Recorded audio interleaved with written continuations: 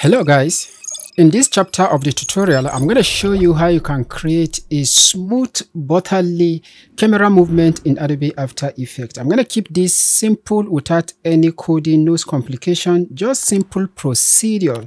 So I'm going to use the scene from the last chapter where we did the scene build up. If you have not watched that one, click on the card above so that you can watch that one, then you build your scene and then come back to join us. So now we need to switch this again to double view and make sure one of the view is from the top views. Now here on the top view on the timeline, you got to right click, go to new and create a new camera.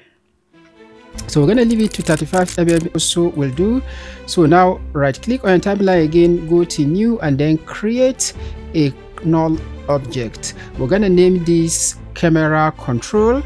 So now make it a 3D layer, then select your camera, then make it a child of the camera control null object. Move your time indicator forward in time to about 4 seconds. Then we're going to select the camera control, hit P on your keyboard to reveal the position, because this is where we want to end the entire movement first at the first stage of the camera animation. So we're going to set a keyframe for this, then we'll come back to 0 or about 1 second backward in time. So we're going to select this, pull out, then we're going to move this all object, we're going to move it across the camera. Let it have it pass everything until it gets to the logo. So at this point it's okay. So what we're going to do now is to select all these keyframe, hit F now on your keyboard to easy ease. Switch the timeline to graph editor, select this last keyframe right here and pull in the graph like this 100%. This curve is okay. So if you preview now, this is going to give us our first camera movement magnet from the logo. Animates and create his video using After Effects. Beautiful. So this is how we begin. So if you preview this one now, this is what you got, and this is where the real trick starts from. For example, if I want to start moving the camera maybe left to right so that I can get a smooth movement, so if you select the camera controller, hit U on your keyboard, you will see the keyframes. So you may have to come forward here, create keyframes.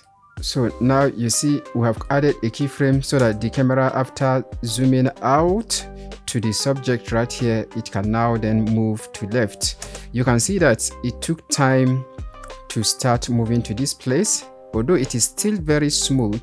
But if you want to start moving it back to the left or to the right using this same controller, now you will not be able to get that fluid, smooth, butterly camera movement. So how do you do that? This is where the tricks come in. So I'm gonna go to the last keyframe right here. So I'm just gonna move it a bit to this point. Maybe it's supposed to be here. Maybe the first pop-up is supposed to be on the right side of the screen. Okay, so now instead of using this one now to move it to the left again, I'm gonna right click on my timeline, create a new create a new null object. You see that? So I'm gonna make it 3D, making it a 3D layer. Then I'll select the first camera controller and make it a child of the new null object.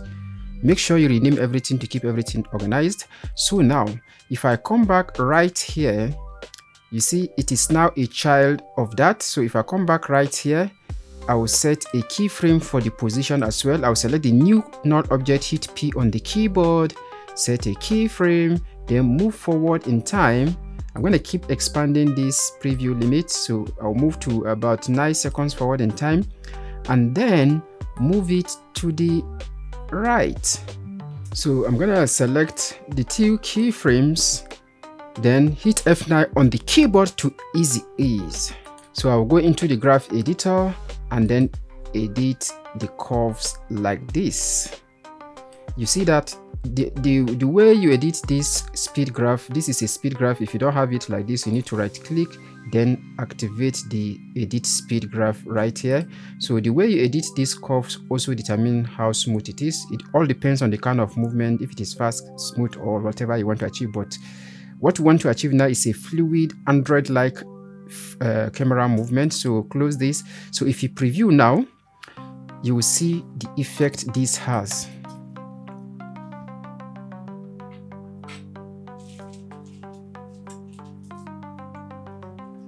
You see how fluid that movement is.